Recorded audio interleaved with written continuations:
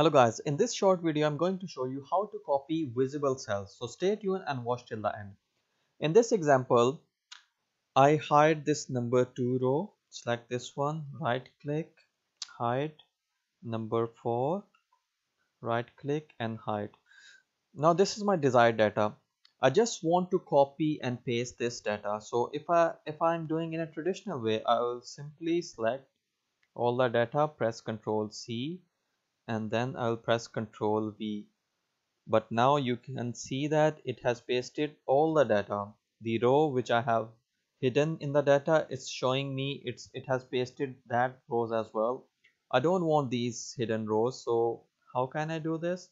I will select the data and then in home tab there is a find and select option. Click on this one and go to special. Click, a window will pop up. It's showing me the one of the option visible cells only. If I tick this option and then press OK, now it select the cells which are visible. So again I'll press Ctrl C, go down and then press Ctrl V. Now you can see it it pasted the data which is visible.